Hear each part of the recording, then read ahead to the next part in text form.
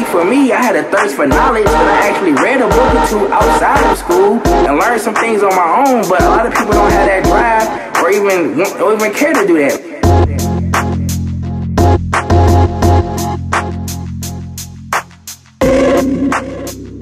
Mage podcast coming back at you. Dave Benner's in the studio. It's what, June 28th, 2015. It's a Sunday afternoon. Had a couple beers, a little bit of food. How you doing, Dave Benner? Doing all right? Well, yeah. Thanks for the invite. Yeah, thanks for coming back. Yeah, it has been. It's been too long. That's for sure. And I don't know. You took a hiatus from doing some podcasting of your own, didn't you? Took a little hiatus. That's cool. Yeah. Okay.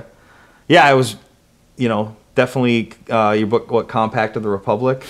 Yeah, thanks for the little plug. Yeah, it's the sweetest, the art on the front.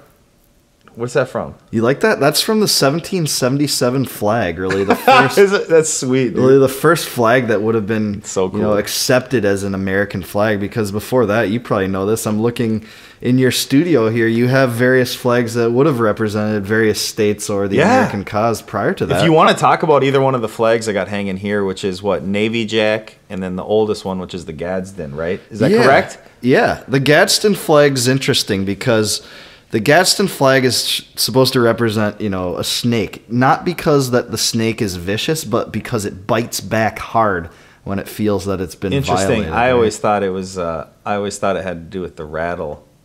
Okay, but it was concocted by Christopher Gadsden, who was a famous Navy commander, and a lot of people don't really even know much about him. Oh, maybe it was this, which doesn't necessarily disagree with anything you said, but maybe it was the rattle. It had to do with, I think, the rattlesnake was like in the hierarchy of snakes or even animals, it was different than almost any other animal because of its ability to talk to you. Like when you got too close to it, it would actually use its First Amendment rights and it would voice its opinion. But no, maybe that was some BS I read on a YouTube comment section. I don't know. But that's what I always thought, or not always, maybe the last 5 years. I just remember reading a few things where it was like people are misunderstood because it's a rattler.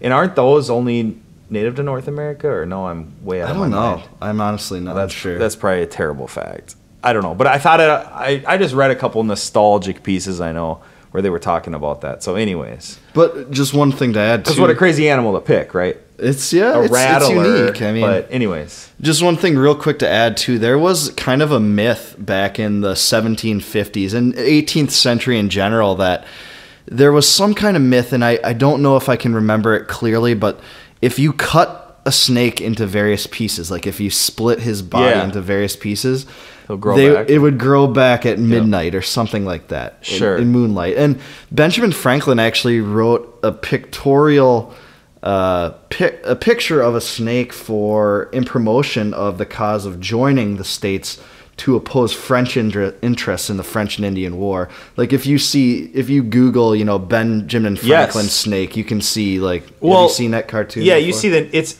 a lot of times I believe it's in the shape of this Navy Jack flag I got hanging right here. It is, yeah. But it shows it actually in sections. Exactly. Each section representing a separate state. So you're saying that's a Benjamin Franklin version? Yeah, he drew that little picture. Yeah. Wow, very cool.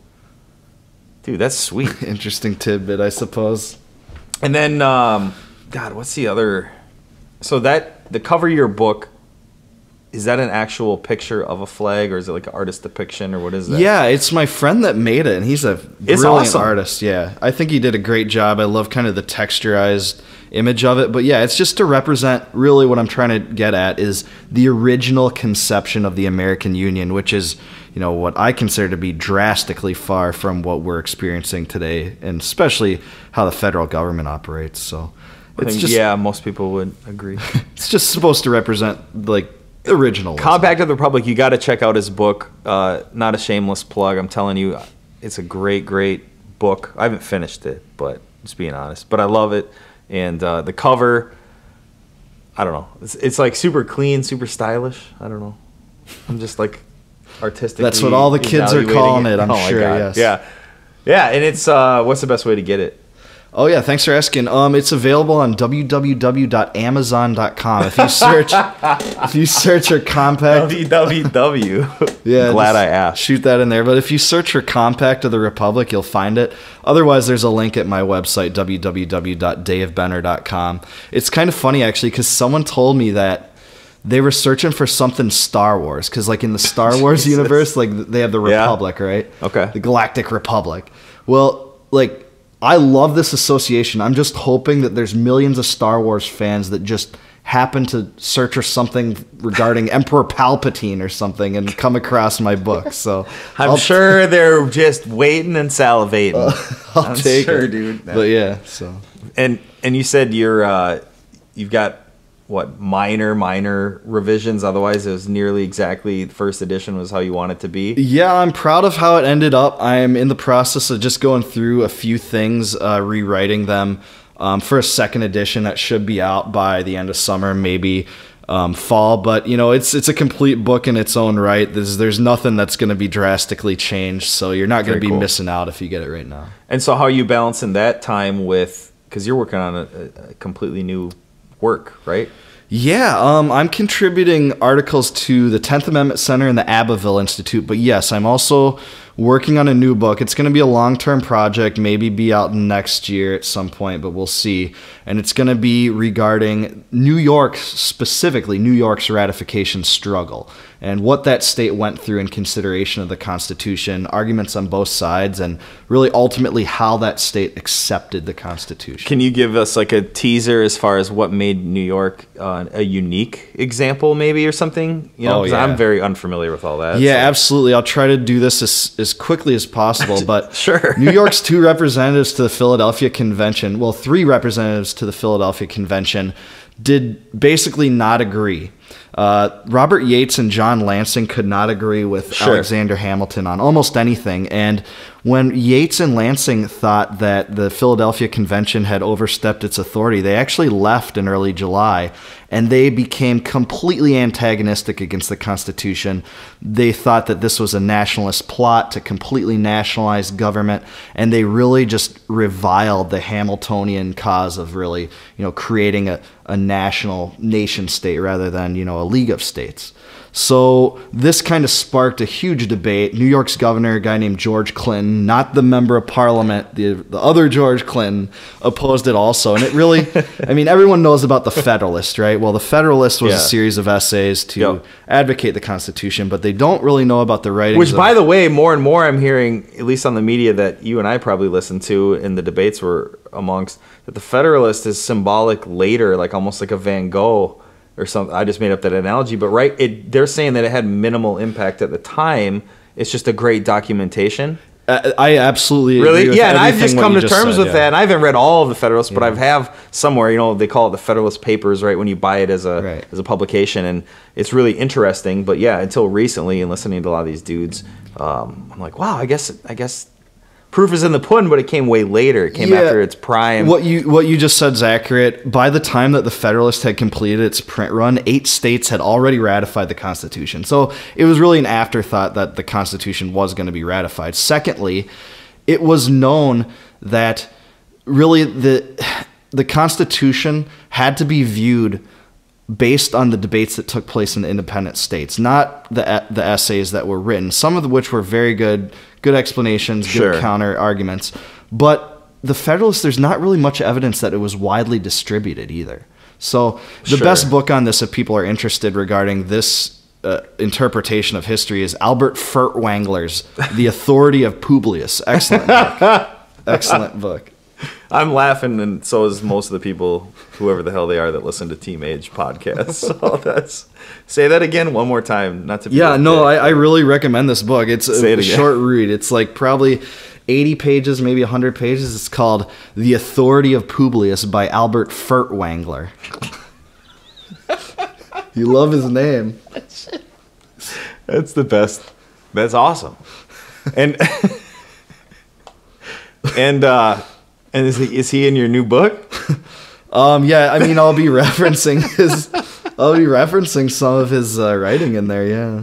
Because I do ascribe to that. I do subscribe to that belief. And a lot of people don't know that. Or I mean, they see the Supreme Court justices have cited the Federalists as kind of like the definitive account. Really? It really Supreme Court justices have cited the Federalist as precedent for their decision, yet turn on 2015 news and it doesn't appear to even be close to anything like that. Right. Even remotely close. Right, and I'm not saying that there's nothing good in the Federalist, but you have to understand it was written by two of, at the time, the most nationalist politicians that were really selling the Constitution to New York. It had great John Jay? points of emphasis. Well, primarily Hamilton and Madison, but Jay did contribute 5 articles prior to becoming sick, and then he couldn't finish the rest of it. Because he's the dude, like, you just know his name from the Federalist, and then the rest of it, I don't know anything about. Sure, and Jay, I mean, all 3 of those guys were pretty devout nationalists at the time.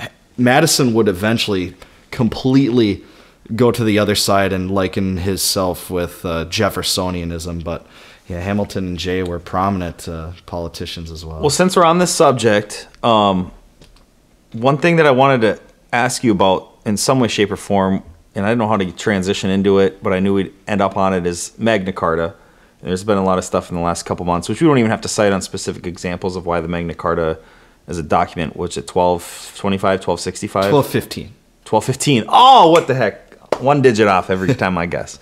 But at the time of those guys, the Federalists, everything, I mean, how often were their minds going back to 1215 into the ideas during, you know, the whole Magna Carta deal? Because that was basically what, getting rid of the divine right of kings? Or no, was that even later? Was that already going on? In a way, I mean, monarchs throughout Europe clung to that idea until, you know, really. But it was already, what, organically and naturally fading? Sort of like the Civil War, but slavery in like a dozen other countries was already, like, you could see it going away. It was going to have an end. Maybe not at all until the agreement between John and the Barons. So that was the catalyst in a way. There wasn't like anything that you can pull out of your hat. Before the Magna Carta, there was really no written, clear, direct denunciation that survived, right? Or, I mean, that's what I mean. Like Magna Carta, let's say it was celebrated even immediately in the next century or two, and there was another document which we don't. Maybe it exists even somewhere, but its relevance was just not pimped out per se, and you know, you just don't have anyone citing it. You don't have the late 1700s in colonial America citing it. That's all. I just view like the more I get into history, I'm like, there's got to be these like more sine waves rather than like everything's stagnant and one guy comes along or one person and they're just like borderline fucking magical and then they just change history forever. And I'm like, I wonder how much of that is after the fact, even if it's immediately after the fact. It's sort of like before, I haven't even Googled this guy forever, but during like the Protestant Reformation, was it Switzerland and in Zurich, Switzerland? I mean, it was basically the same thing that Martin Luther was doing, and it was before, and it was, you know who Zwingli was, or no?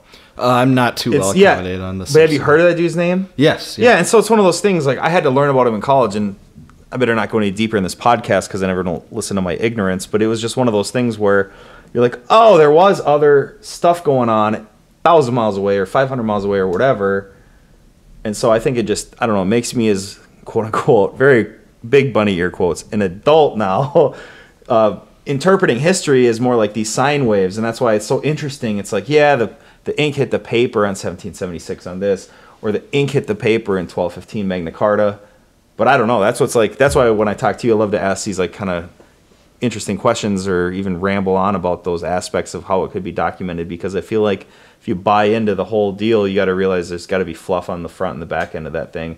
And it's probably part of a wave. It's probably whoever was at the crest of the wave at the right time and made that shit happen. That's the way I see history, especially when you go back to the fucking Magna Carta 1215 and stuff like that, you know. So yeah, I mean, I think you're right. There's ebbs and flows as to when, you know, certain constitutional documents in Britain's history have been kind of reinvigorated and reemphasized. Yeah. And Magna Carta is no different. Actually, believe it or not, Magna Carta almost lost all of its emphasis and kind of how do I say it? Emphasis and importance until actually the 17th century. Really? A lot of the Magna Carta was completely disregarded until like the Puritan Revolution against King Charles Stuart in the middle of the 17th century, where, you know, people said, Charles Stewart, you're not abiding by the terms of the Magna Carta. So actually, for a period of a few hundred years, the Magna Carta wasn't really considered of the utmost importance, believe it or not. Which would then build up the theory that it was a diamond in the rough, that it was a catalyst, it was a crazy example of just, boom, something going from 0 to 60, Yeah, it was an interesting product of its time. Really, sure.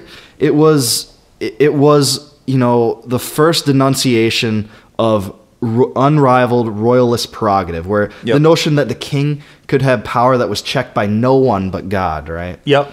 But the barons thought otherwise, and really, there's a lot of aspects in the Magna Carta that I think are even relevant today. Some of the things that the barons were complaining about are the exact same arguments and complaints and difficulties that we find when. Why don't you name some of those arguments, and then we'll transition, or not even transition, but harp on what rights are then. Okay. Because I'm sure that that's why I brought it up right now before you said some of those arguments. Sure. Let's check a couple of these arguments, and the whole positive versus negative rights debate directly relates to that as like a key point in history, doesn't it? Yeah.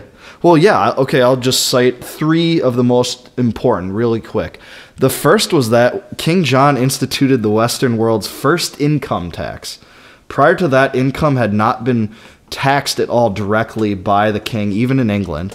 The king used something like a scutage system, when what that was is people would pay fees to the government to evade military conscription and things like that. But he instituted a 1/13th tax on income, which really is like an 8% There's tax. thunder outside. Keep talking about that tax. Just for the listeners, it's awesome. So sorry if it interrupts this podcast. There's boom thunder going on. So he instituted the first of Western world's income tax. It's like 8%, and these rebel barons are willing to go to war for this. Yeah. Now we have a federal government that taxes some people up to 40% in some cases. So just the feds.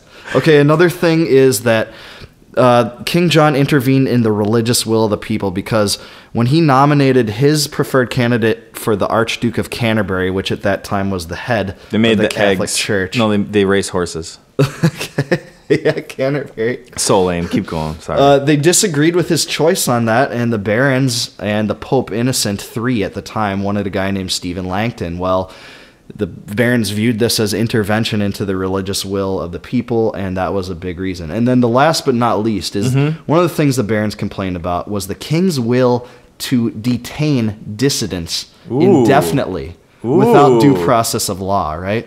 Yeah. And I mean, this is relevant all the time. We just had NDAA 2012, which the Congress defers power to the president to hold any American indefinitely without a trial. So, I mean, this stuff's really relevant still. Oh, it's insane. And it's insane. You don't even have to take a leap of technology or a leap of societal structure and economic structure. It doesn't matter. I mean, it's like a freaking transparent layer you can just take off of one and put it on the other. I mean, it's unbelievable. I just think direct correlation. It's sort of like the grievances and the Declaration of Independence, right? It's the same thing. Like when you actually read those, isn't the term "eat out our substance" in there? Yes. One of the reasons people are like, "What is he talking about?" No, apparently you haven't read the Declaration of Independence, because one of the claims before they started shooting people in the face was he has sent hither swarms of civil officers to harass our people and eat out their substance.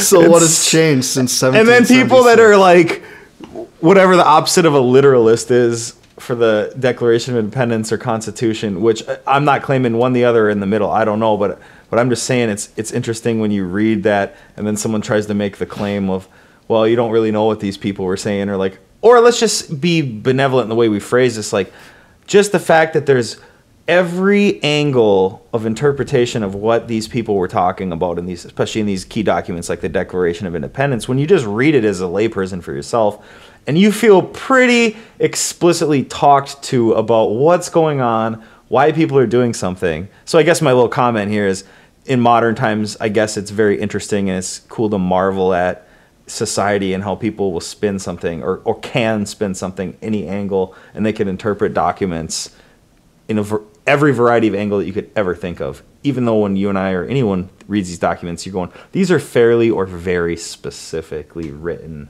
with a specific point of view, specific starting point, and then they're saying specifically what they're going to do or what the desires are furthermore, Oh, yeah. If you agree with that. Like, obviously you agree that it's if I know you agree on something, it's that a lot of those documents are written to be specified. They want to, like, put down exactly what they're trying to say. Yeah, I agree that multiple interpretations of constitutional documents are always reached, but I mean, it was Thomas Jefferson's position that the average person could read and understand the Constitution. The problem is not that it wasn't simple. The problem is that our language has changed slightly. So it requires a little bit more context to know what, for instance, a Bill of Attainder is. But really, if people actually studied it, it would be very easy to understand. Sure. Absolutely. And what about the whole, like, Magna Carta, the period where it may or may not have been realized in the sense that people in the late 1700s were doing it, but what do you have to say, I guess, about positive versus negative rights in that whole, call it a tradition or wave of, consciousness that's come upon Western humanity, or, you can view it in a number of ways, but I guess, can you just elaborate on that? Because I could sit here and just keep drinking this Estrella from Barcelona, this delicious light beer, and I could listen to you elaborate for your sake. Whatever, I'm just saying, man, I got to ask you, I guess, about positive versus negative rights and their context in these periods, and you just get a blank slate, so whatever you want to say about it, but that's kind of something I'm always curious about, learning more about, and just kind of, Well, for people that may not be aware, they might know a little bit, but not really have a great definition of these two things. Natural rights is the belief that you inherit rights as part of your humanity. Yeah. Now, you may think that a great benevolent God bestowed them upon you, but even if you don't believe in God, maybe you believe that, you just have these rights innately because you're human. So either way, positive rights is the belief that government is the only legitimate entity that can grant you rights through, a decree or a sanction. Right. So it's positive rights and statism intertwined then? I think, very much at its root. Those two words at their root have to be, right? They do, I think, because statism is dependent on one's assumption that the government is necessary to provide you with the permission to do a certain behavior, right? Or a certain thing. Right, which is kind of amazing. I don't know. I have nothing super clever or smart to say on that, but that shit just amazes me every time. Sure, and I'll just say, like, history, when it comes to history, some people consider, John Locke the father of natural rights, and he wrote the 2 treatises of government. Absolutely awesome articulation of what natural rights are, but really he didn't invent natural rights. I mean, the theory of natural rights. The theory goes all the way back to Aristotle and Thomas More and Thomas Aquinas. I mean, it has a long tradition, but the people that espouse natural rights are generally considered to be classical liberals. Right. And I always love to say classical liberal to identify with a certain ideology. I mean, what do you have to say, I guess, about social contract theory with the whole way that's skewed? I mean, Lockean social contract theory and Thomas Jefferson being a huge fan of that, yet authoritarian neo-leftists love just pulling the flag out of their back pocket of social contract theory, and you're like, well, no, that doesn't... You have a teeter-totter, you have this dichotomy, and how can both reach into their bag and pull out, like, the Lockean social contract theory card, and how does that exist? Do you know what I'm saying? Is that a legitimate like question? This is such a tough question to answer, because I actually you can even be comical. Go ahead. I'm just curious of what you have to say about it. Sure. Just for the fact that you got a guy like Thomas Jefferson that loves John Locke and his teachings and writings and just whatever. But like I said, then you have a lot of people that would be completely anti-Jeffersonian, espousing Lockean social contract theory. So I emphasize with both viewpoints non-social contract theory and pro for a few reasons. Boom, we're in it. This is we tough. Identify with all sides simultaneously. This is tough for me to answer, because in a way, Mage Studios, hang out with me and Dave Benner, we'll all get along. Because in a way, I think social contracts that restrain governments in certain ways are a good thing. You can argue that, well, I wasn't in existence in 1789, so why should this be binding on my government? I didn't subscribe to it. I didn't ratify it. I didn't adopt it. But really, the reason that I kind of, in a way, support the existence of a constitution to limit government is because it's the ultimate enemy of arbitrary government. But it still requires that the tenets of that constitution be enforced. Now, social contract theory kind of holds that, well, you're basically agreeing to this principle because you refuse to move out of the territory that it's imposed upon. So saying that, for instance, well, you might not agree with the U.S. Constitution, but you're not moving to Kenya, so you must be giving it some implicit grant. Well, that I think is kind of bogus. Yes. Okay. But so that's what I'll say. I mean, there's Lysander Spooner made the greatest argument, I think, against social contract theory in his book No Treason. But yeah. What did he say? Well, he believed that the Constitution wasn't binding on anyone lacking consent. So if you don't, isn't that what you believe or no? No. Yeah, actually, yeah. Well, okay. This is what I'll say. I don't think the Constitution is binding on individuals. Really, the Constitution is a framework that limits the federal government. It doesn't. It's an alternative to arbitrary monarchical rule. It seemed like it was tough for you to say that at first, and then I was like, well, yeah. Yeah, I mean, it doesn't. Like it doesn't inhibit individuals. It inhibits government. So it's to limit government. Damn it. But I do empathize with some of Spooner's arguments. That guy was an interesting character in his own right. And I mean, okay, so we're talking about negative rights, basically. And okay, so just the natural, voluntary exchange of not only ideas, but goods, services, everything. They can all or should be all pretty much lumped in the same bag of human conduct because they're all voluntary actions, right? Whereas we are raised in a statist paradigm, per se, where basically, yeah, ideas, they seem free, First Amendment seems free, but then you have this intellectual property idea that depends and is sort of invented by the state, at least backed by the state, enforced by the state, and is growing. And intellectual property is in the Constitution, but it's so vague. It still is kind of, in my view, now that I'm pretty much 100% against intellectual property in almost every form, obviously you have fraud laws and ways that society can come together with language and depict what fraud is and then charge people with fraud crimes. So why do you have to own an idea for an arbitrary period of time backed by the government?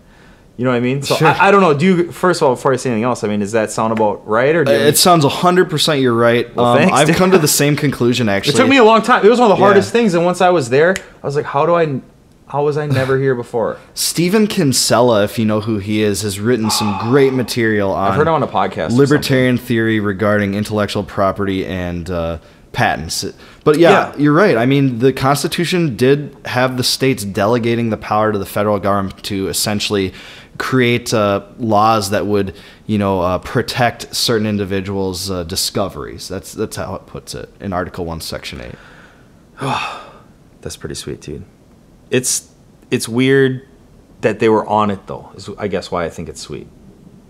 In a non-positive or negative form, just to marvel at the fact that they were on it. Just to think that was happening. Well, because what was it? Even like before the violence of the revolution really started, mailing pamphlets and, I mean, so I lived in Ireland in 2006, okay? I lived on a freaking cattle farm. And you start learning about, like, the literacy of the Irish. And I always tell people, and it wasn't like the people there were, like, a lot smarter, a lot dumber than Americans at all. It's, you're just people. But I always say that the dumbest Irish person I knew was wittier than the smartest American guys that I know, or guys or gals. But that's what I was saying. They're like, how so? I can't describe it. But what's crazy to me is that the persecution of the British Empire on them for so long, there's these weird things that are embedded in their culture and literacy and appreciating not only like serious literacy, like newspapers. They had underground newspapers that you go to prison for distributing, but for hundreds of years they basically were like weekly or bi-weekly sending out newspapers to villages. And you're like, just for like art and literature, but it was something that was so important. And I lived in this cattle farm. I went and followed my ancestors like an hour and a half north of Dublin. And via email, my grandma had their email and stuff. So I went and lived out there. And I lived in this cattle farm, and there was like a barn that used to do like, it was like a little village that was all like the farm now. So it was all these like, you used to throw the lawnmower in here and farm tools in there. But that was all like, the blacksmith was in there and the whatever with pasta maker, not in Ireland. What the hell am I talking about? It's getting me hungry. Jeez. But the little farmhand house had these windows that were like bow and arrow windows or something. They were like 2-3 feet tall and like 4 inches wide. And I was like, what the hell? Like, it was so tiny. It was the size of this little area behind here. It was the size of a janitor's closet. And that's where they just stored some, like, farm tools now. But I was asking, like, my relatives, and I was like, what the hell is this deal? And they told me the guy lived in there. And I said, why does he have the big, tall windows? Was it for defense or, you know, like, warmth or bow and arrows or something? And they're like, no. It's because the British used to tax everyone on the amount of light, like square centimeters of light in your dwelling. It was like an arbitrary like state tax on luxury, like a luxury tax. And so it was another way to keep like the poorest people down. It's like an oppressive, very oppressive, like completely arbitrary, like fuck you measure from the state. And it's just like the pinnacle, like that's when it hit me. Like it was, I don't know if this story is interesting at all, the Mr. Dave Benner here or whoever's listening to this podcast, but to me it was one of those moments, like it was like an epiphany almost, where I've been learning all kinds of cool things about history and like the way the Republic of Ireland views the British Empire and still Britain to you know, modern day times. But when they showed me that and I'm asking like, oh, is that for a bow and arrow? And they're like, no, it's actually like a tax. And you're like looking at these people getting no vitamin D, living in a shack, and they can't mail a letter without paying the Queen. And so they have to like be felons and ship their damn literature in hay wagons. And I'm not comparing this to Harriet Tubman either, but you got a little bit. Like, you got to compare it to, like, whatever people grasp onto that defines their culture. And then you got to apply that to, like, whatever state was imposing these ludicrous measures. Yeah. To get back to the whole, not only Magna Carta, but we're harping, as we always do on American Revolution, because I love to talk to you about that. But just the whole, you know, you're there. Basically, like I asked at the very beginning of this little diatribe we have, is a natural exchange of goods, services, ideas, just voluntary human interaction. And all of a sudden an arbitrary group that is backed by the Lockean social contract, not to throw everything on John Locke. There's been, you know, social contracts, Egyptian, I mean, just everybody since the beginning of time. So my little ramblings, whether it's a question or just a way to get the conversation going, I don't know, just the whole, you have these rights to do your thing, whether you have light in your house or whatever. Nobody should have the right to tell you if you're not harming anybody else. Wouldn't you agree? I totally agree. I would consider myself a voluntarist as well, because I think that the only legitimate transaction that can occur between humans is ones that are totally voluntary from both parties. Because I think that, yes. If a government steps in and says, no, you can't trade, I think that is an impediment to human liberty. In the same token, if a government steps in and says, well, even if one party dissents from the transaction, you still have to make that transaction. I think that is also a transgression against human liberty. And I think when I was on your podcast talking about when I was in Iran, you asked me some stuff about that, and we talked about sanctions, right? Or no? Oh, yes. Yeah, I thought we did. I just wanted to make sure we did before. But, I mean, that was kind of the whole thing, too, where I'm in a country and they love Americans. I mean, it sounds hilarious to some people that don't understand, like, Iran and just that area and the relationship for 30 years from, 50s to 1979 or 1980. But you go there and you're like a celebrity and they love you, but then you really look at, like, what do they call it? Carrots and sticks, right? Just the stupid cliche for sanctions and actual, you know, well, I guess, what would you call it? Sanctions and subsidies, maybe? I guess you could call a subsidy a carrot. Is that the true sense of a carrot and a stick? I don't know. But either way, the whole Iran situation, when you're looking at sanctions and you go there and people are like, oh, we're in the park with free medical, like, tents. It's like a little state fair or like food truck fair, but instead they're just getting like cancer checkups and herbal tonics and heart rate monitors. And it's just like this like medical fair, like free fair in the middle of the day. And then people start talking to you about like the sanctions from European Union and America and all that stuff. And I don't know, it just makes you really think of what a sanction is and the act of violence upon someone else, which, if you get back to the whole idea that the free exchange of goods, services, ideas, everything is what we keep going back to full circle here, because that's what I want to harp on. It's like anything relates to the ideas that they were talking about, Magna Carta, 1776, any of those periods. When I was in Iran, they all were fresh in my mind, is I guess my whole little point of what my rant was right there, is all that stuff was fresh in my mind. All the stuff can be completely mirrored, completely used as a template to view other modern events, and it's great examples of history repeating itself, you know?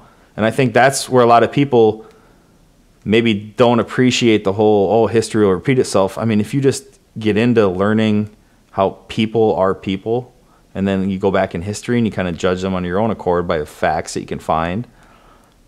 I don't know, like the history repeating itself thing, I can't imagine being 90 years old.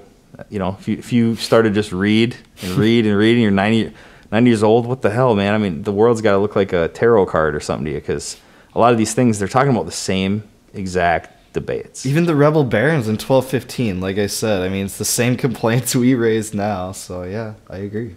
And then there's no new arguments under the sun. There's only different situations for which to apply them. That's what I think. That's pretty true. But what do you have to say, I guess, about like the Supreme Court? Okay, you got Supreme Court justices as the mans in the dresses that, I got a big complaint. I'm not getting anywhere. But you know what? The ultimate form of justice is I'm going to get the mans in the dresses. And they're going to tell me what the hell's going on, and I'm going to be righteously awarded reparations or retribution or justice or whatever you want to call it.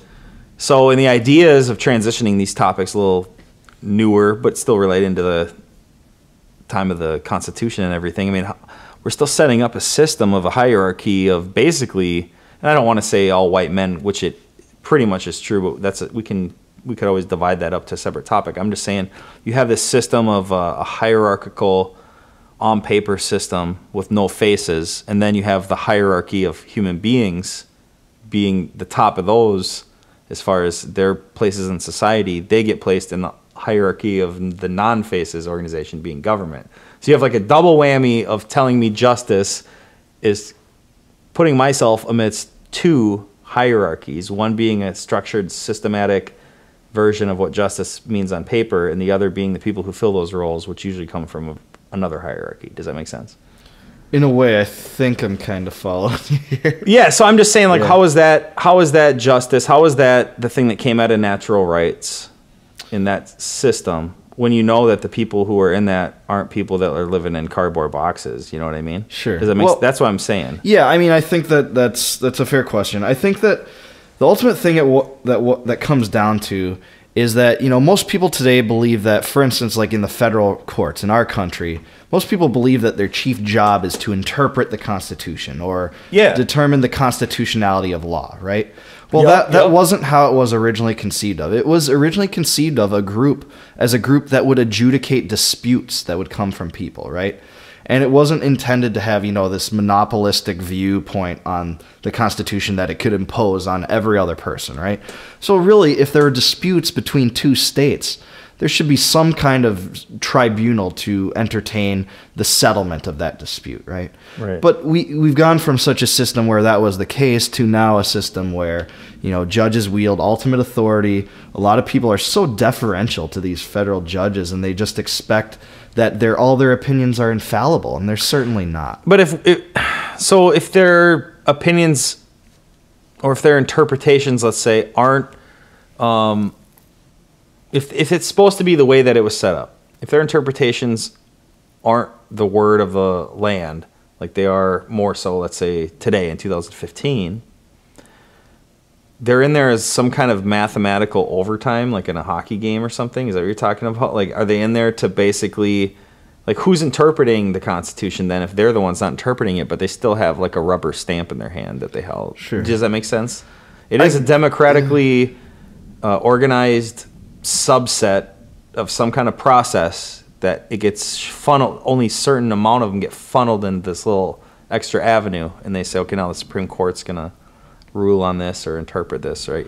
Well, that's happened gradually. I mean, okay. So when it comes to judicial review, the principle that the court weighs in on the constitutionality of law, that was conceived of. Hamilton argued famously in Federalist 78 that the federal courts would weigh in on this stuff and would make a judgment as far as its constitutionality. But in nowhere did the decision where that comes from, it first enunciated itself, Marbury versus Madison in 1803, did Chief Justice John Marshall articulate that, well, the federal court would have the only, monopolistic ability to impose its decision on all the branches and all the states. Because to Jefferson, well, the federal courts were part of the problem. Last time I checked, they're part of the federal government. So we're going to refer our disputes to this body? No, Jefferson said the states who built the federal government should be able to weigh in on constitutionality. Is the moral of that just further localization is always the solution? I really have come to believe that. I think that's the only thing decentralization is that's the all ultimate... I can get to. It's like almost like a not a religion, but like there's, I don't know if I want to use the term globalist or internationalist or, you know, all those terms, I mean, they're going to be used in a billion ways, but there's just I feel like this dichotomy that's a real dichotomy where people reach conclusions from they start in different places, but they either reach a conclusion that the answer is so local that it requires these aspects as a person of not necessarily hunting and fishing, but there's aspects of self-sustainability, aspects of justice starting at the individual level and reaching outwards. And I feel like other people come to this conclusion that it's usually guised in the sense of things that I believe in, like we're all one people, we're all human, human race. We're all going to save the earth together. And on the surface, all those cliches are like what I'm about. I'm about that. But then on paper, on the little social mathematics spectrum, I don't believe that the state has a moral foot to leg, whatever, you know, pillar, peg leg to stand on at all, because I feel like the answer has to be local. Look at me, you know, Mr. Gardner or something. Maybe that's skewed my brain for a decade, and I hope it has. But it's like that's what it comes down to.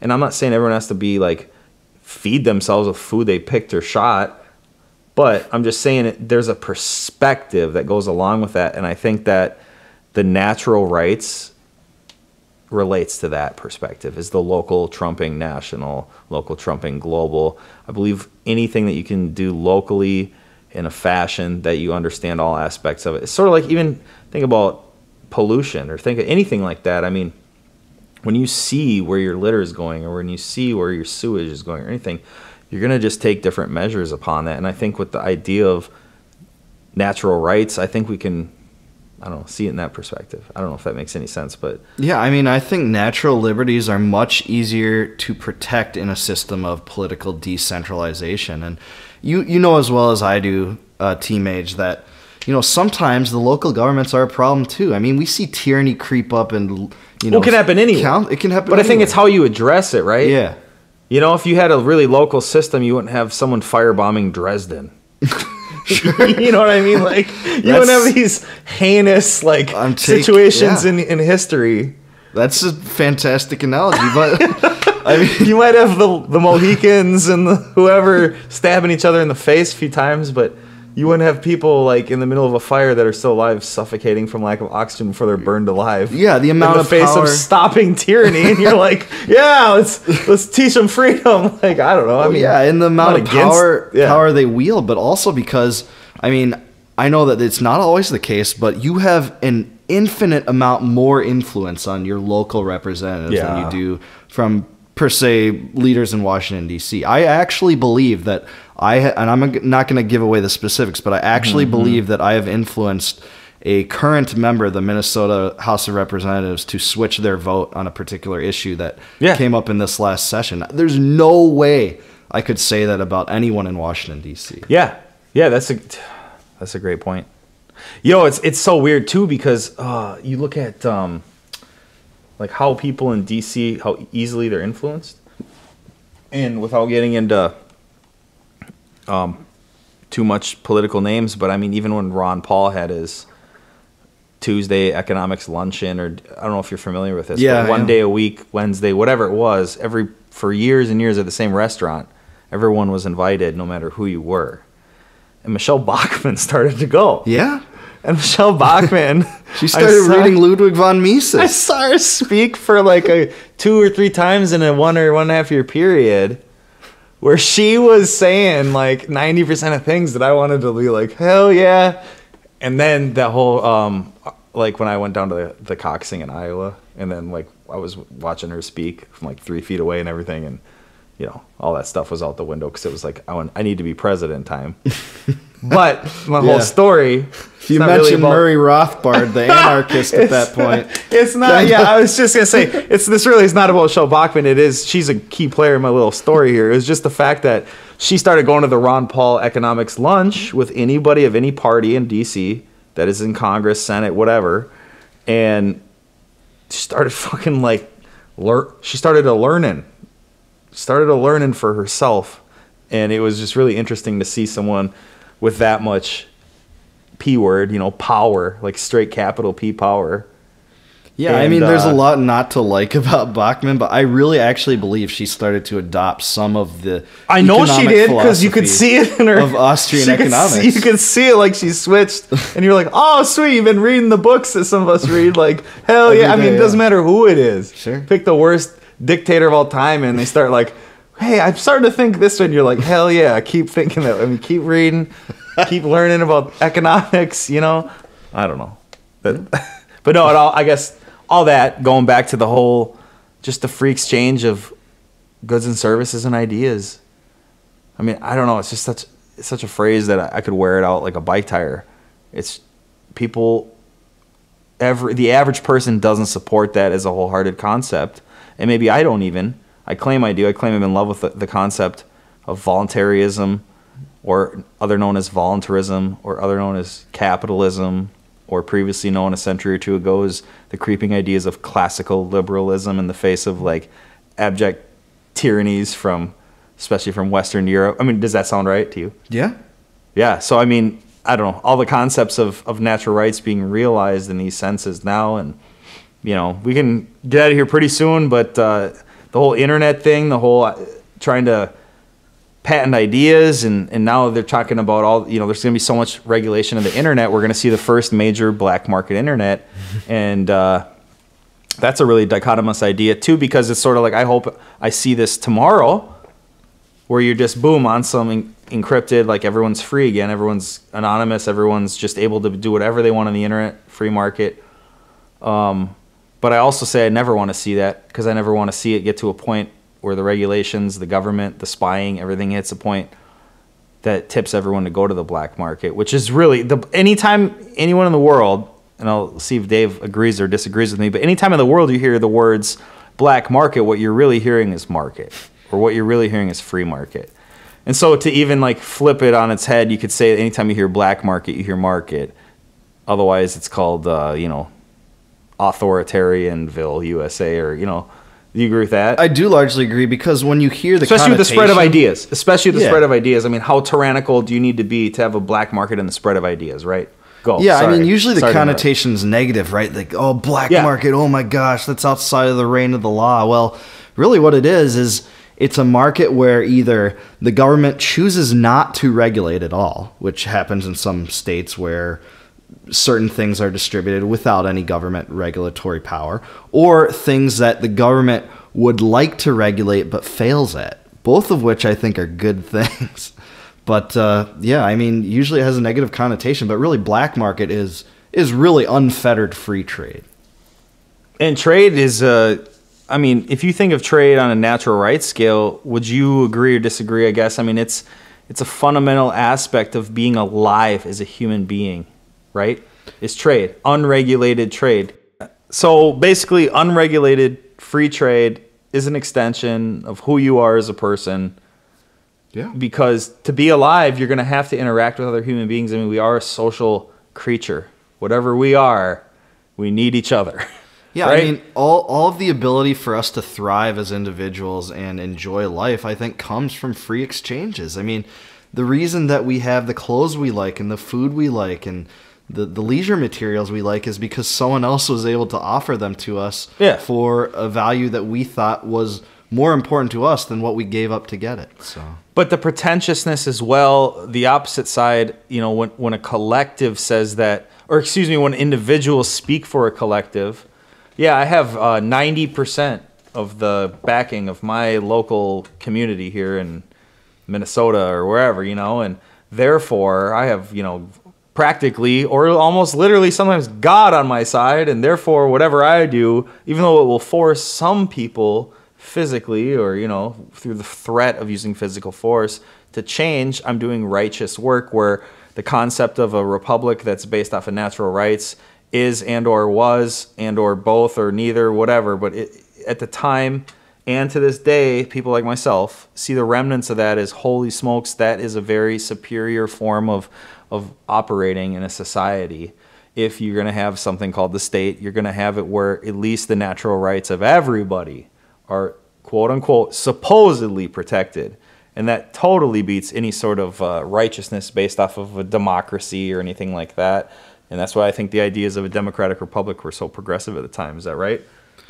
Well, progressive in the sense of when they of were new in history, because Yeah. the idea of the republic with natural rights, I'm sure you could go to ancient history and find some remnants of it, but it wasn't a dominant theme discussed and written in the sense that it was in, Magna Carta, 1776, any of those times.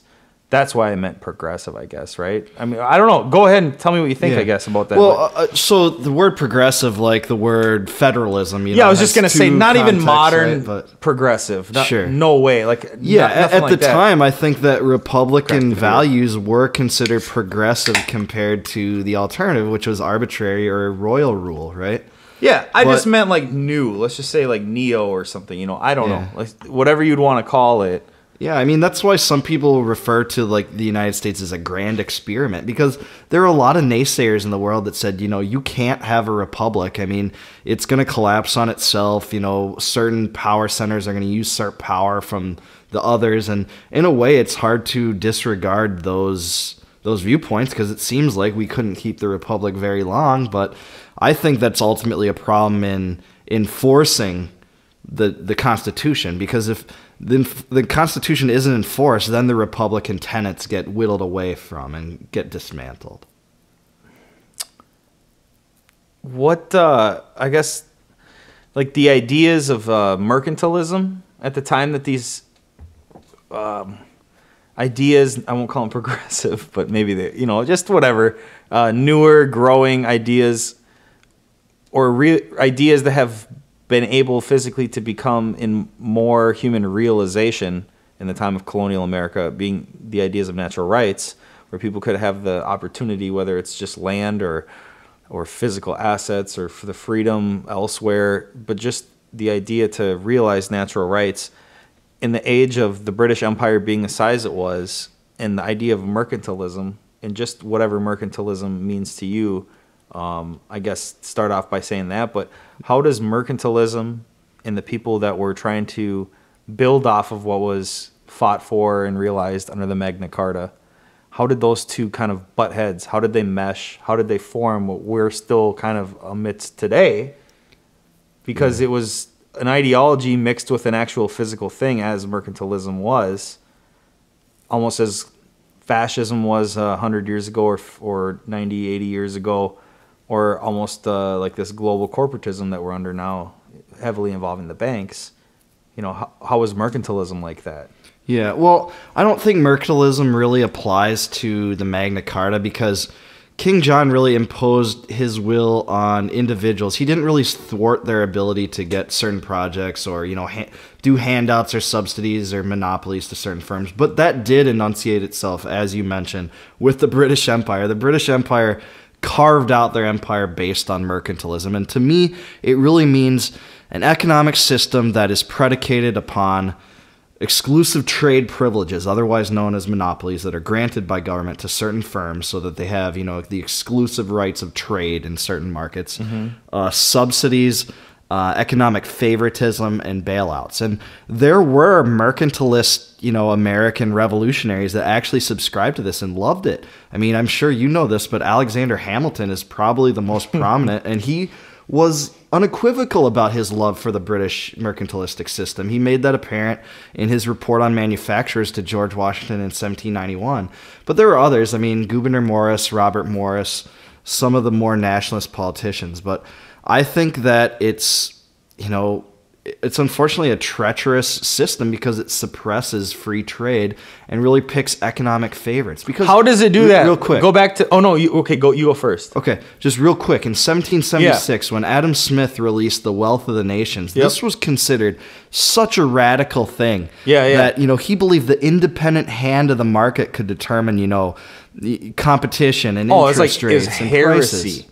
Yeah. Well, in the eyes of most of quote unquote the established, sure, right? Of course. I'm sure dudes with goats and shit in their yard were probably like, I understand where you're coming from because I'm not an idiot. I trade to stay alive.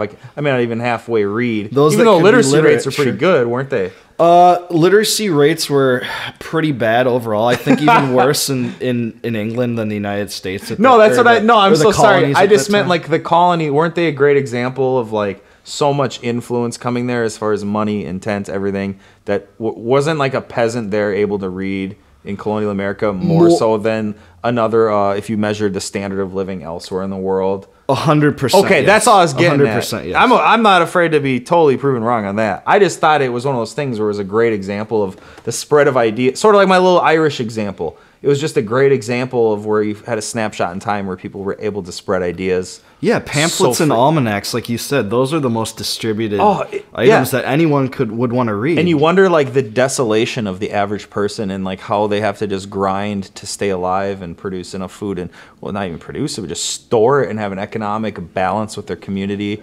and trade. And, I mean, all that stuff to me is just mind-blowing. And to be a fly on the wall and to be able to go back and experience something like that without having to go to the Ali G show and going some history camp or whatever where he's flaming on people. Yeah, but like to actually see how raw these fucking people were. Dude, when I started making beer and cider and wine, it was so crazy because I started learning about colonial America because they'd pick apples and press them for cider, but it was dangerous to eat apples or to drink apple juice. Like just press apple juice and drink it.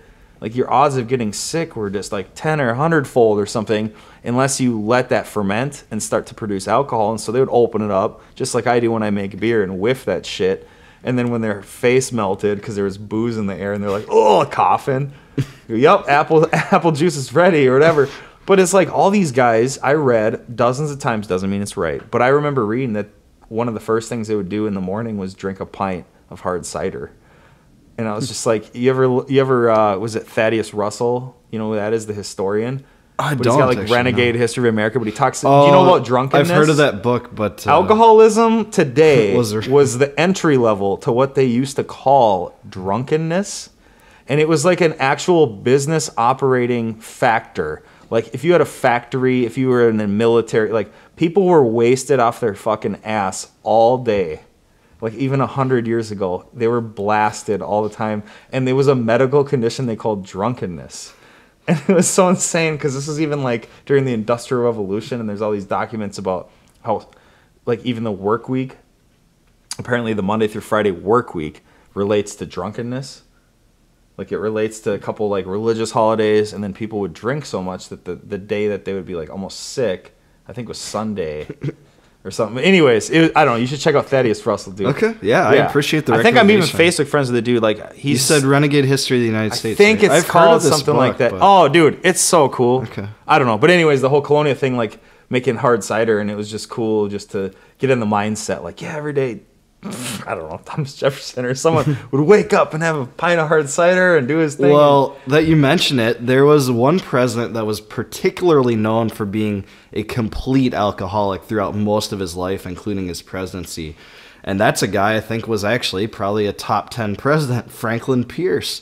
I wrote a little bit about him, but there's many things to possibly explain it. But he actually witnessed on his way to Washington to become inaugurated as the president the death of his very young son. I think he was like 3 or something. His son died in this freak railroad crash, and the corpse was viewable. His wife saw the corpse, and it devastated their lives for years. He would supposedly wander through the White House, drinking all the time, and it affected him to the end of his life. But yeah, I mean, you're right. I think especially in the 19th century, alcoholism was really rampant in some segments, and even the president was known for that at the time.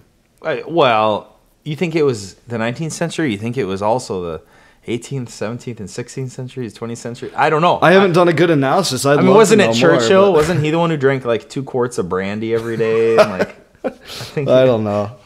But I'd love to know more about like an analysis of, relatively how much people drank. I don't know the correct answers. Well, before the show, we were talking about Joseph's story, and because so our buddy Jake Duesenberg, who you want to do a plug? You should do the Jake Duesenberg plug.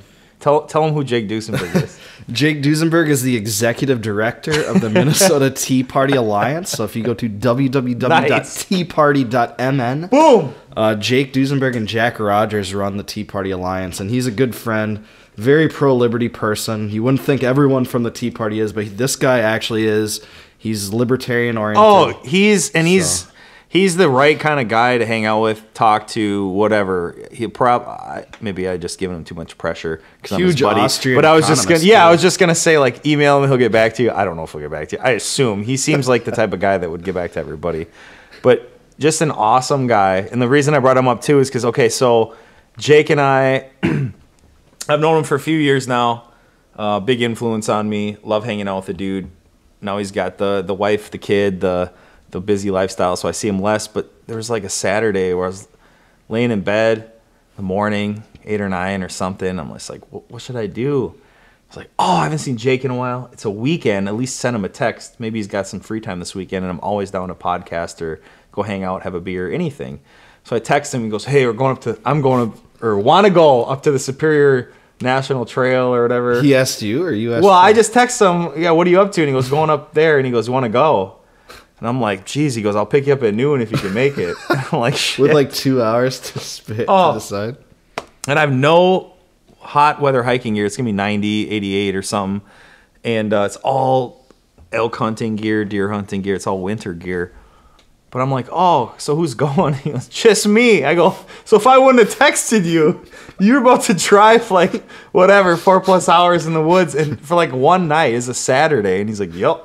He loves that stuff. Oh, man. And so he's like a nomad. He would be a perfect vagabond. That guy, but he's a great hiking guy too because he's not too quiet, but he doesn't talk your ear off like I would. He's just got that perfect, we just talk the whole time, hike just hard enough so that you can actually carry in a conversation, but you're panting.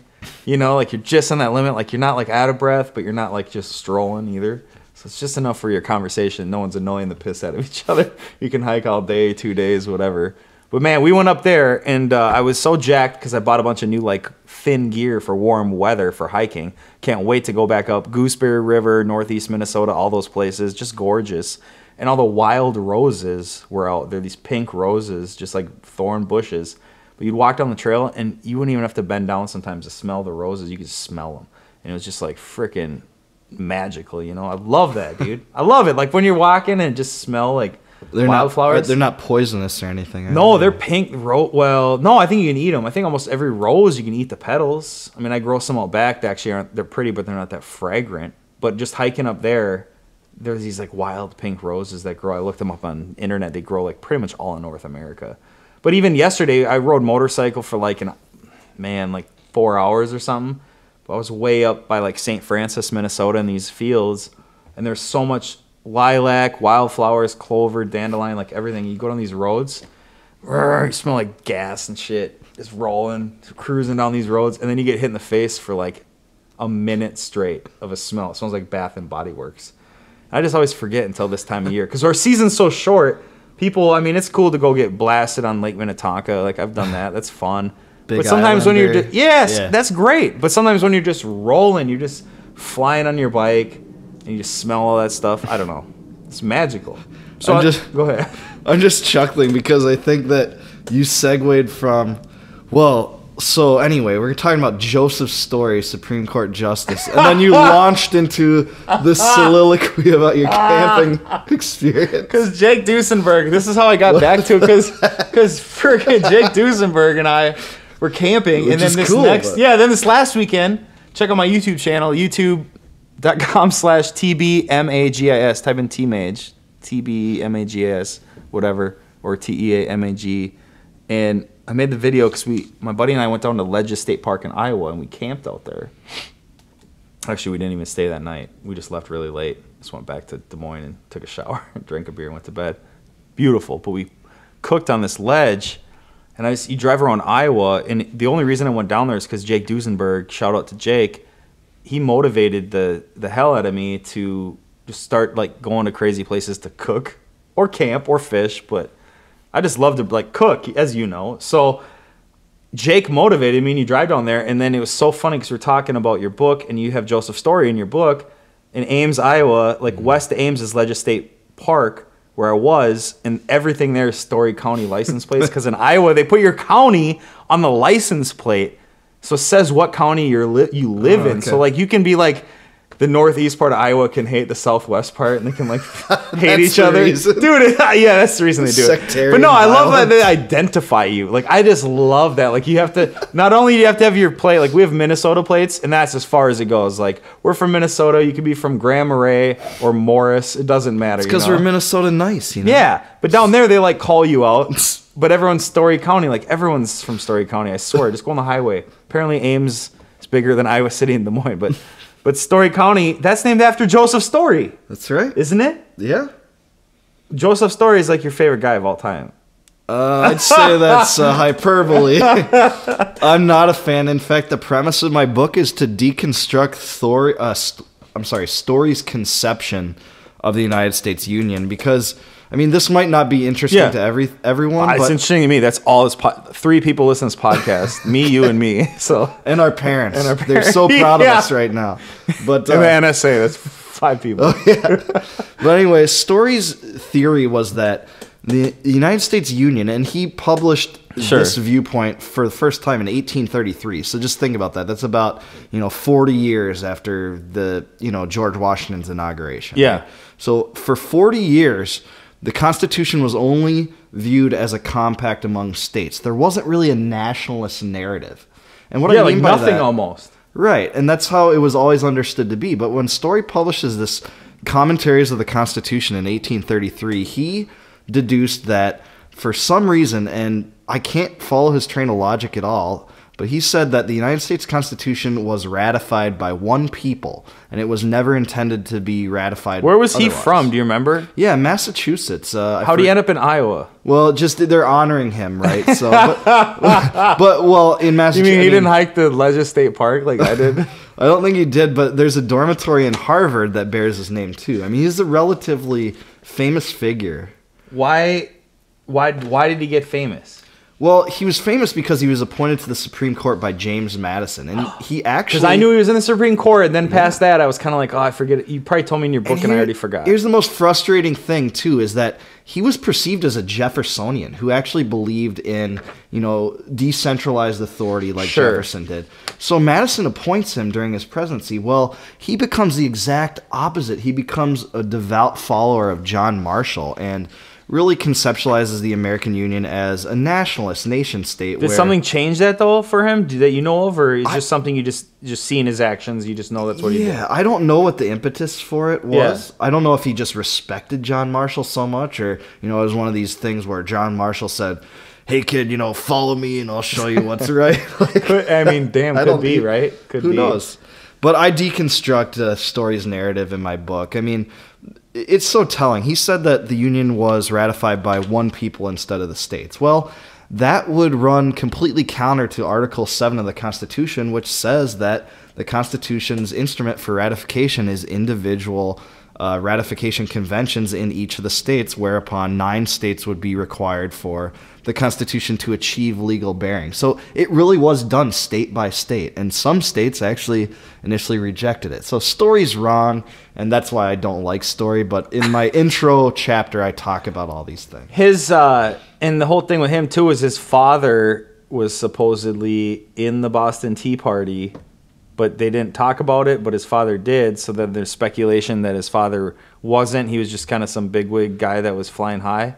Well, I don't know if that's necessarily true. It is correct that his father was a part of the Sons of Liberty in Boston, which in December of 1773 participated in what's now known as the Boston Tea Party. It was then sometimes called the incident with the tea, right? Yeah. But as part of this, the people first swore an oath that were involved, swore an oath saying that they would not divulge the fact that they had participated in this Boston Tea Party that was going to take place. And second, they dressed as Mohawk Indians to kind of, shield their presence from being known. But also some people say that was to make it like a distinctly American rebellion, so they would be differentiated from the British. But yeah, you're right. We don't know if Elijah Story did participate. He said he did, but that's the thing that's interesting. We just don't know really because of, how disguised people I feel were. like there would be a tenfold the number of people that said that they were part of it. Sort of like when I go to like a Rolling Stones concert and I'm like in the upper level of the Excel Center, and then like I'm drunk like a week later, and I'm like, yeah, and I was like, yeah, I was gonna say, no, I was saying I threw like a granola bar on stage, and he started eating it while he was singing or something.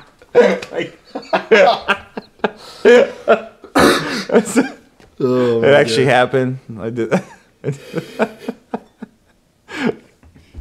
Yeah, that's called a stretch. Honestly, that's my example of a stretch. But honestly, I brought that up just to give the example about how I view a lot of these dum-dums in history, where they're like, "Oh, my dad was at the." I mean, that's what he's Joseph Story.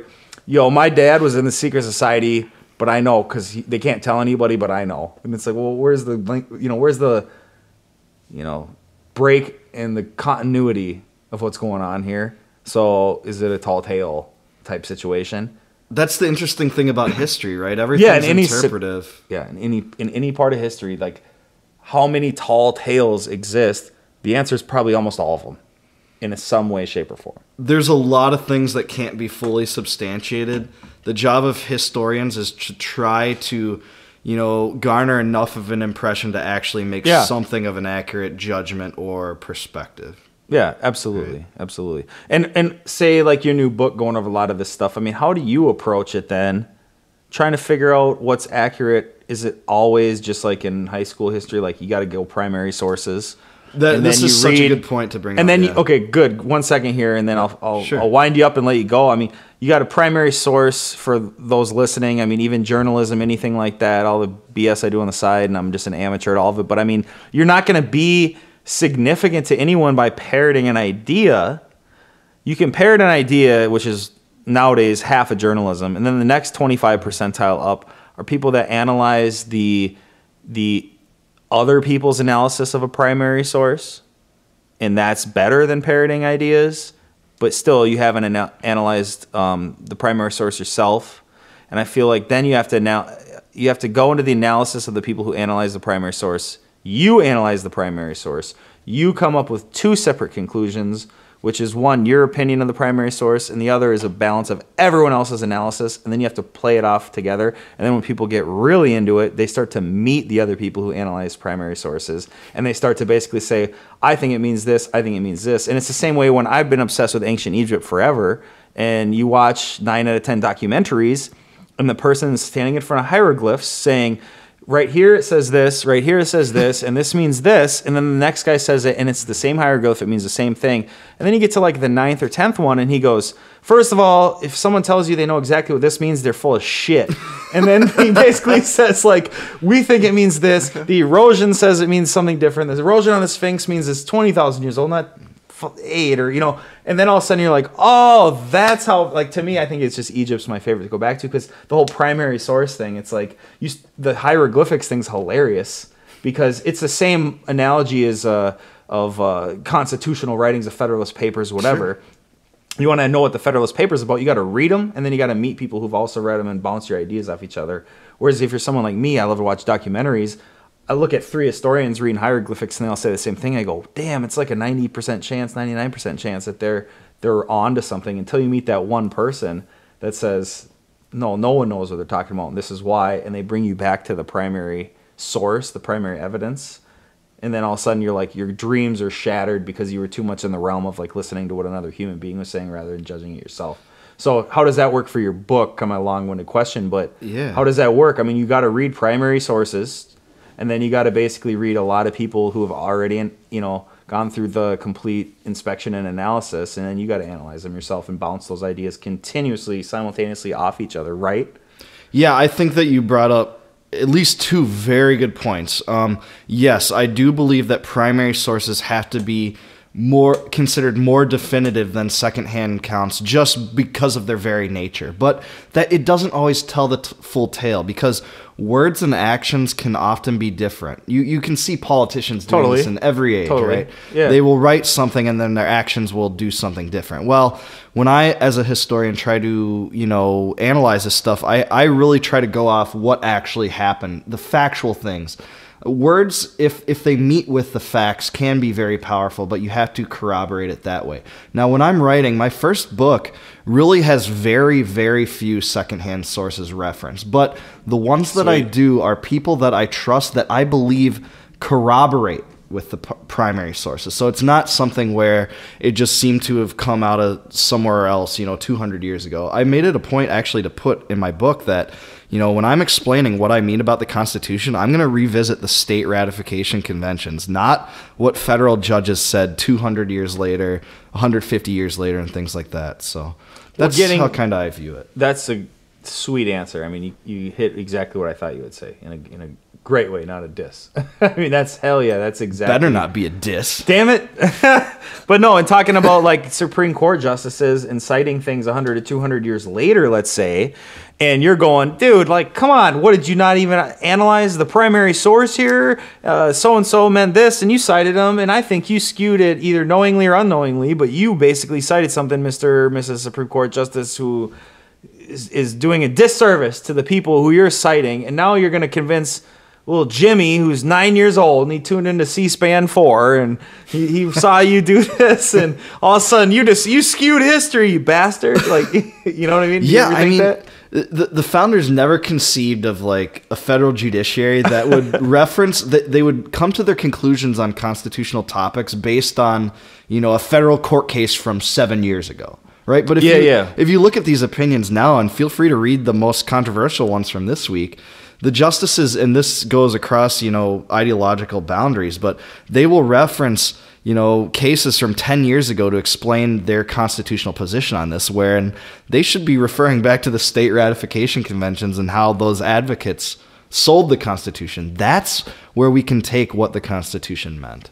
Man, you always wonder if there's just like a time limit where no matter what we do, and it could mean we as the whole collective, or we as in starting with you, Mr. Dave, and me, you just wonder if there's a hourglass full of sand and it's just going to go out and there's nothing you can do, because that's what happens to dynamic groups of people that are in a boxed-in area defined as a state, a nation state, an autonomous region, a grouping, a country, whatever you want to call it, province, anything. You just wonder if there's a tipping point, and then you got to keep your own sanity, because you're like, I want to fight for like the best ideals. I want to keep getting smarter every day. I want to keep analyzing history every day. But eventually, maybe there's going to be a point where you're like, okay, whatever systems I was buying into, I better be soft on them and keep a human ideology or collective ideology, rather than some, colors, flags, language, culture, religion, God forbid, lack of religion, God forbid, anything where you just got to be like, dude, I just feel like something bad's about to happen, and I just want to judge where can I spread myself? Say Borneo, say there's the freest area landmass, and I can go there and I can promote my ideals. It's almost like the fight or flight now that I'm talking about. But you know what I mean? Like, isn't it a weird thing in history when you idolize ideologies, or even the debate of ideologies you may or not agree with in certain crucial, volatile periods of history, such as late 1700s. And that's what because we're just talking about, for example, citing, Supreme Court justices citing those areas, because that's what the original intent of the documents we still apparently are trying to, subscribe to. And so I just wonder if it's one of those things where eventually there's just going to be that tipping point. Nothing you can do. All we're doing is buying a day pre that date or a day after that date. And eventually all you can do is try to find like the freest area to promote your ideology, go there You know what I mean? Like, I guess what I'm trying to say is maybe infiltrating or fighting against or whatever, slaying dragons is what I'm trying to say. Maybe that's all, it's for the birds. Maybe that's just garbage. And maybe the only way to live life is to like be a voluntarist in the sense of, you know what, fleeing isn't a cowardly act if all you're doing is trying to find a place to propagate positive things, positive ideas, positive actions. Maybe that's not fleeing. Maybe that's just like free market human beings trying to go somewhere to produce goodness and leave, evil. Because I don't know. If I saw someone getting their purse snatched, I'd love to think I'd jump off my table, put down my Indeed Midnight Rider Black Ale, and take off after some Do you mofo. work for Indeed? I want to. But, you know what I'm saying? Like, I feel like you and I, if we look at each other in the eye and we're just like, dude, I should go chase down this woman I just saw like 1 microsecond ago, steal this purse. I'm going to do it. But bring it to a big scale where you just start identifying with the internet to people in all countries around the world with positive ideas. You're like, that's what I believe. That's what I believe. Oh, natural rights. Oh, social contract theory doesn't mean that 51% can tell me what to do. Like all these different universal ideas. Are we getting to this global consciousness of knowledge now where the whole idea of the state, which a lot of people would think is garbage and old school anyways, and maybe myself included, probably myself included, but even if the state's legit, if you got to subscribe to another state to produce goodness elsewhere, I mean, isn't that to the point we're hitting now? I mean, you can save up 2 weeks of your work pay and probably go to any country in the world if you have an average salary job in America, even with a high school degree. Like 2 weeks pay can probably buy you a ticket to go anywhere in the world. Right? Yeah. If you're working like 40, 50 hours a week in America, and you're not making $10 an hour, you're making 20 or plus or something, but you can save up at least 2 weeks. You can probably go anywhere you want. I think you're making about the best arguments in favor of federalism right now, because we used to respect the ability to, quote, vote with our feet. Like, if our neighboring state of Wisconsin actually had, differing laws regarding, property. Yeah. If we liked those laws more, if they were great enough to impel us to move there, we could. But, the federal government and world governments like the UN and, globalist regimes have tried to assume so much of more of this role that used to be attributed to states and communities, where now they try to impose judgments upon everyone. I think that decentralization is the way to go, and you see people in the U.S. denunciating their citizenship sometimes. They take their money to other countries and things like that. I mean, yeah, that's some people's tipping point. I don't know what the ultimate tipping point would be, though. It's hard for me to wrap my mind around that, because I'm just shocked that more people aren't at a tipping point right now. But yeah, that's a good statement. But myself included, you get to a point, the ignorance is bliss thing kicks in, and even if it's for a week, even if I spend 3 weeks out of a month going to work, but then spending a lot of time reading or talking to people or doing podcasts or videos or something, but then you kind of hit a point and you're just like, dude, I'm just going to garden and grill pork chops. Sure.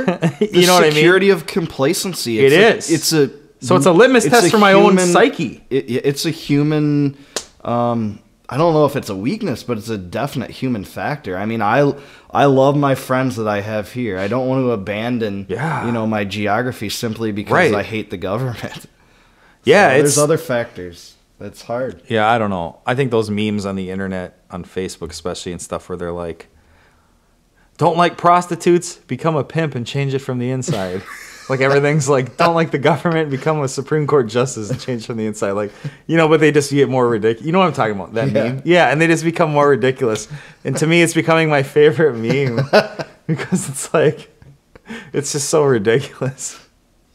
Like, don't like pedophilia in the church, become a priest and change it from the inside. Like, it's all hyperbole, of course. Yeah. But I think it's a great, anytime hyperbole like that doesn't get old after 12 of them, you go, okay, there's a point in there that makes me laugh every time because it's that true. Sure. Which is the whole like notion that's just like pushed down, top down upon you through media and through the individual culture of your friends and your family, which is, yeah, you can make a difference and you can do anything you want, But then at the same time, if there's like a big problem, instead of actually acting the way that you want to act in life, that you should just like join whatever union, whatever job, applicant pool, whatever, and go all the way up in the ranks and try to change it from the inside.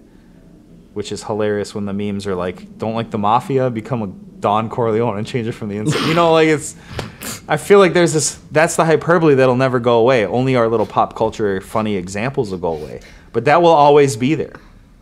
Become Cicero and change it from the inside, you know, like in Rome. Like, but that, I don't know. Yeah. To me, that's the never ending, that's an infinite hyperbole that will always be a socially conscious joke / serious comment. You just change the example depending on what's relevant to our brains at the time, you know. So I don't know. I mean, in your book, before we get out of here, I guess we can. I love asking you about your book, which is kind of like great because we can plug it. I love you continually bringing it up in front of this audience. But no, I mean, in your book, I mean, obviously, me talking about my hilarious like memes on the internet. Not my hilarious. My memes suck, but you know, like the stuff that's hyperbole that people that like history, like political or social commentary. So they appreciate memes or they appreciate jokes, societal jokes with hyperbole, because what that does is it illuminates some kind of call and response, some kind of stimulus and, you know, reaction situation. And those change. You know what I mean? And they change based on what your pop culture area, what your social areas around you, your identity and all that stuff.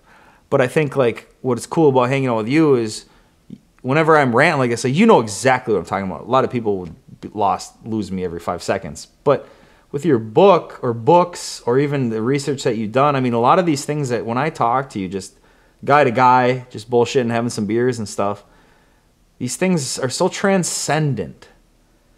And yeah, we can compare a historical event in the past to the present, which we've kind of been doing all day and I could do every day and it's great. But at the same time, like talking about jokes and memes and stuff, I mean, the hyperbole is alluding to attitudes that are transcendent.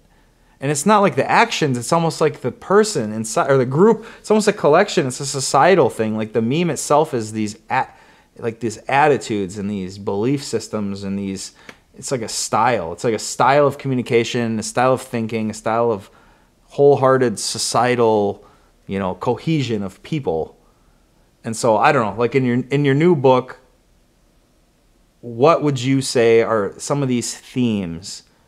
Here's a great broad question, which you'll have no problem answer, to reel it all back in. I mean, what are some of these themes like that to you are still exciting? Maybe they're new, maybe they were in your old book, but obviously almost everything you can think of is somehow transcendent. So what are these ones that are just absolutely in our face transcendent? Whether we've touched on them tonight or not, what do you think are some of those ones that you've been just indulging in and writing about? Yeah.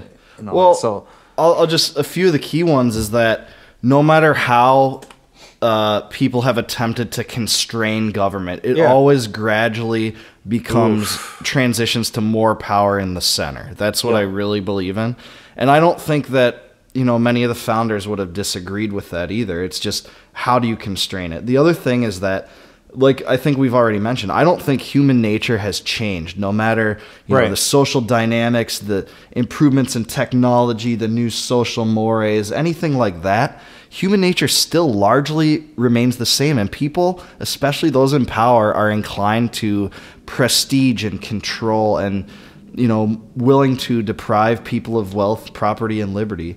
So I guess those two themes, but also that, you know, there still is hope despite all the problems. I think one of the things that some libertarians fall into, a trap, and I have done this as well, is, you know, you just become this ultimate complainer, and that's all you do is just complain about the world around you. But I really do believe there is methods to interpose and perpetuate human liberty. It might not always be apparent, but there are ways. So I guess those three themes. And do you draw any, not conclusions, but any, I guess, like clotheslines between ideas that you're writing about in this new book and the ways to interpose those in society, as you were saying? Yeah. You know, I mean, what would you say, I guess, about that? I mean, you don't have to go too deep, or if something comes to mind, just rant on it, you know, but it's I like how you kind of sum those up. They're very concise answers. So, I mean, as far as, are there ways that you're writing about in this new book that the average person is going to maybe in their daily life feel differently about, you know, like on the small level, but the level that's been the same for hundreds of years? Like, how are people going to basically take these ideas and within a day or two, you know, view the world differently, act upon the world differently? Well, I hope my book does that to one person, and then I'll be happy. I was just laughing in my head there, like when I was rambling, going, I wonder if this is like pressure on you now. Like, no, I do. How are you going to change the lives of people? Is what I almost asked you there. How are the daily lives of everyone going to be different after reading your book? Go. Well, I'm a historian. Only $100 on Amazon. I'm a historian that does not claim to have the ultimate solution to the problems. I highlight some of the problems, but I do think there are a few positive things, and I did highlight them in the last chapter of Compact of the Republic. And the two things I'll just speak on real quickly is that I think that almost everything in humanity can be solved by better education. And I don't mean statist education. I mean education that makes you able to interpret ideas that you wouldn't have come across in public school and things like that. So I think education is the key to everything. We talked a little bit about the internet makes delivery of ideas so much easier, and the internet is really just an incredibly important mechanism for that. But also, I mean, to support local resistance efforts.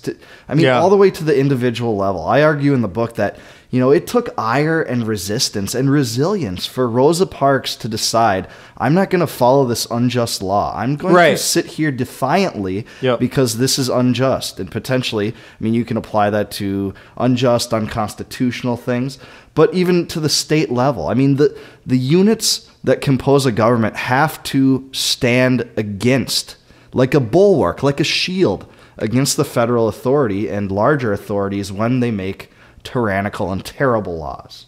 So resistance and education.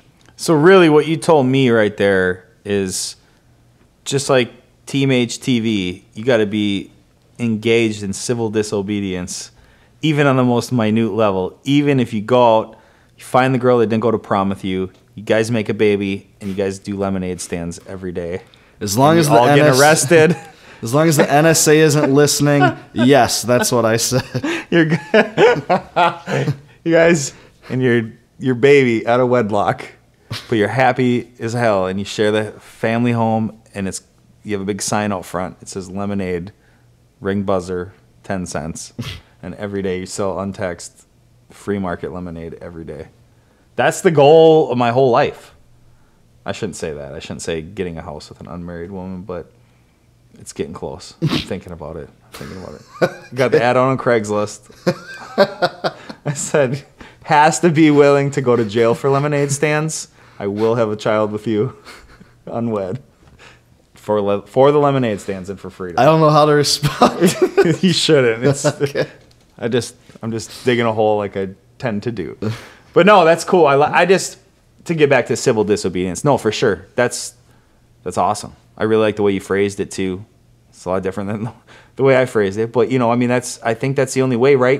Because isn't that, anytime you harp on civil disobedience, what you're really saying is there is a system in place that we're being taught that it's the way you ought to go and to get something done. But at the end of the day, the people teaching you these things are the people that want you to depend on the system, when in reality, human conduct is dictated by a peaceful interaction on what you choose to do. I choose to lead my life this way, and as long as I'm living it without interfering in anyone else, then I should be able to do so. Does that sound kind of right? Yeah. I mean, is that the same thing as why civil disobedience is important? Because if you're doing civil disobedience against someone restricting peaceful action, and you can say, wow, this is a righteous thing that I'm choosing to do and being restricted, I'm going to do it anyway, and I'm going to suffer the consequences. That's civil disobedience, but I'm exercising rights that I'm granted by being alive. Yeah, I think it's important for principle and exposure. I mean, for principle, just to have a demonstrable situation that characterizes what you stand for. But exposure, because, you know, the most famous cases, and I brought up Rosa Parks, but there's so many more, of that type of defiance, that really actually does have the power to change a society. Like, we often hear from the civil rights era, I mean, this is the narrative that I got in public schools, that, you know, Brown versus the Board of Education, you know, fixed everything. You know, this federal lawsuit was settled and the federal government passed, you know, the Civil Rights Act. But no, I think that it changed at the individual level. It was a story of people that remained defiant because their state governments, in this case, made laws that prevented them from engaging in transactions with people that sometimes the business owners wanted to transact with, and definitely the individuals wanted to transact. The one side of civil rights that you don't get. You'd never get that side. Where a business owner wanted to interact freely in his or her community, and there was someone in Washington, D.C., with a law that basically stated how to conduct with business with another person. And even on the state level, local level. There you go. Even all on sorts of states have made, you know, laws to prevent that. But that's the real story to me of, you know, individual resistance, is that, you know, that has the power to actually transform societies to the benefit of liberty. I agree. That's very cool. The way you, I don't know, the way you put that. Before we get out of here, I don't know. I feel like we talked about everything and plus a lot more that I want to talk about, but the whole mercantilism idea is being a climate of conduct in the late 1700s that was shaping the way that people saw the world, especially the way they saw organizational communication. And that's a term, I guess, because that's what I studied in college. But it's like the way they saw organizational communication, meaning, business, the state, groups of people in whatever private or public groups that they were in. But the idea of mercantilism, before we get out of here, I mean, is there a way, or a couple good ways, or any way that you can think of translating that to today? Like the average perspectives of people under what we call right now mercantilism, which they did at the time, right? Am I wrong? They called it that at the time. It was a term that it was a mainstream term that they used then and now. Yeah, there was multiple terms. There was some shifts. Okay, because that's where I don't know, and that's part of the question, I guess, too. But it's like you can talk about what it meant then or today or whatever you want. But I was just wondering how you could translate that, I guess, to like today, because you and I could talk for 5 hours about that. But I just think it's a great way to kind of end this. What do you have to say, I guess, about... I think it translates in almost every way directly today. I mean, just real quick examples. I mean, the net neutrality debate sparked up, a few months ago, I'd say, at its height. And really, I mean, you can't deny that the federal government has used classical mercantilist theory to, award these trade privileges to certain firms that, control telecommunications, like, Comcast or... Time Warner, all the other ones, right? Mm-hmm. So that is taking place right now. And you see, the bailouts of 2007, or was it 2008? Like the big bailouts. Do you remember? I think that was, I was going to say 7 or 8. But, But I mean, you see maybe 8? These subsidies and bailouts that are all characteristic of a mercantilist system where the government really just, feeds these people that lobby so hard just to keep, their firms and businesses afloat, where we could just reject that outright and let the invisible hand of the free market dictate this stuff. So I see it applies directly to today, mercantilism. So, I mean, it sounds like you're talking about like corporatism being the same thing, right? Yeah, I mean, I guess in a way... Because isn't corporatism where private enterprise and the state, through whatever edicts, whatever force of the state's hand, not the invisible hand of the market, but the state's hand, that's what creates corporatism versus some kind of free market ugly system, right? Sure. I guess I wouldn't...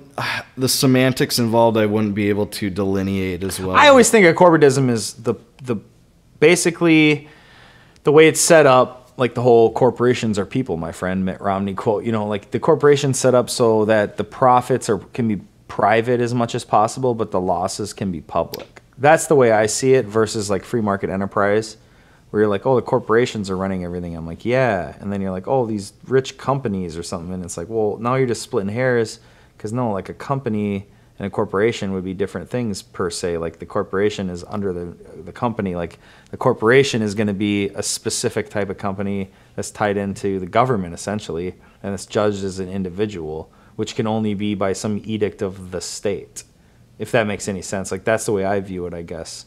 So I don't know if like mercantilism was, because I view it as corporatism because he had like British East India Company basically dictating state policy, or let's say intertwined with state policy. Is that correct?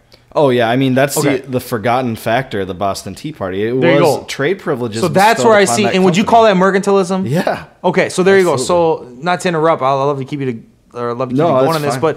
but no, that's what I was asking you. I guess like right there when I kind of interrupted, it was like that whole Boston Tea Party, that whole British East India Company history. Like even go to the Wikipedia page of the British East India Company for you listeners. I mean, you should familiarize yourself. Look up their flag. It's essentially like the pre-U.S. flag, like with the stripes and the stars. And I mean, look up the British East India Company's corporate flag and then look up the first flag of the U.S. It's almost the same flag. I mean, it is as much intertwined with the formation of what we call these United States, which is now the United States, but it was these, compact, as his book here, Mr. Benner, Compact of the Republic.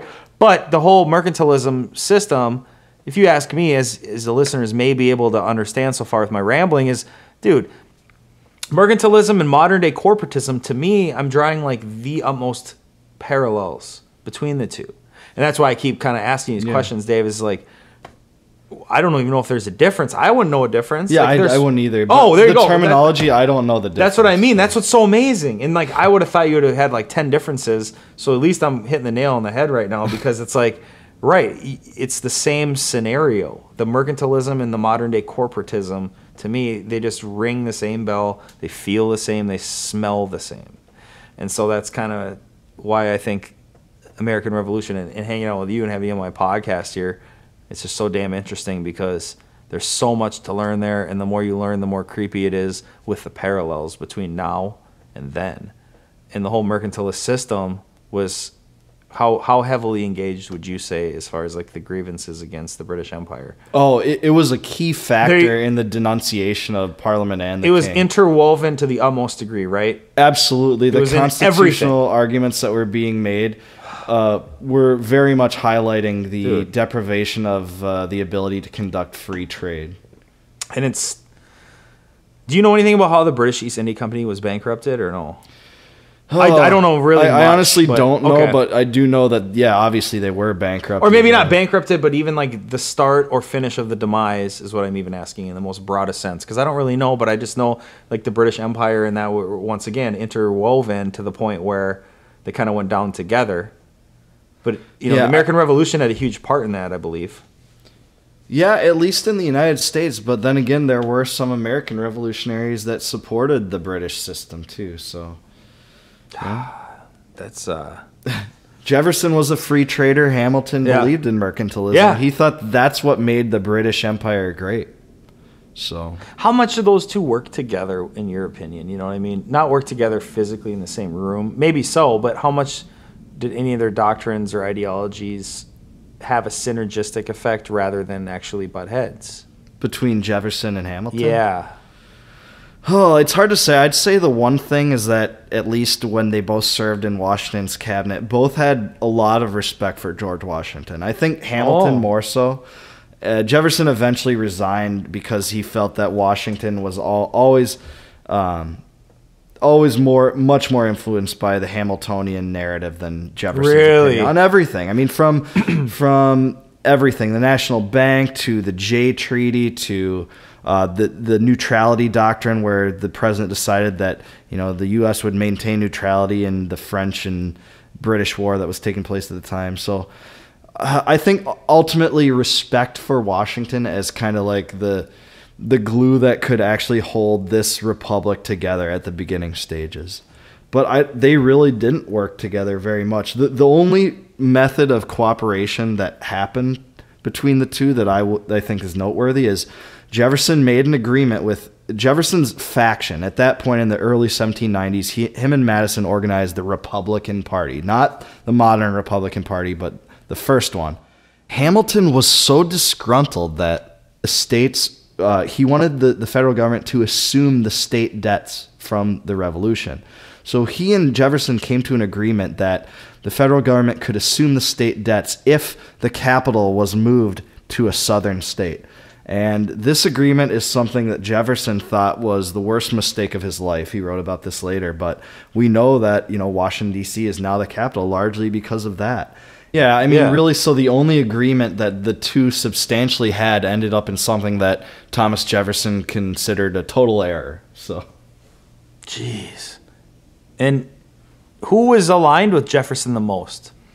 Well, in Washington's cabinet, Edmund Randolph, the fellow Virginian who had served as its governor, was more beholden to Jefferson than certainly Hamilton. But Jefferson felt at a loss to be able to influence the president because there was a Federalist Congress that actually agreed with most of what Hamilton was proposing at the time.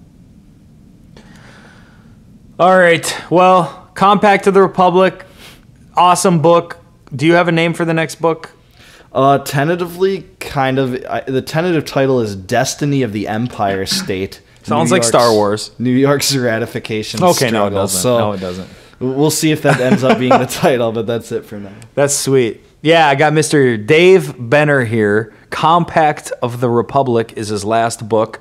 Is the best Amazon to go to Amazon? Yeah, best. That's where I bought my copy. I sell copies during my speaking engagements that I can personalize, but Amazon's the best route otherwise. Very cool. So everyone should check out Compact of the Republic by Dave Benner. His next book, I Love Tom Woods, is coming out soon.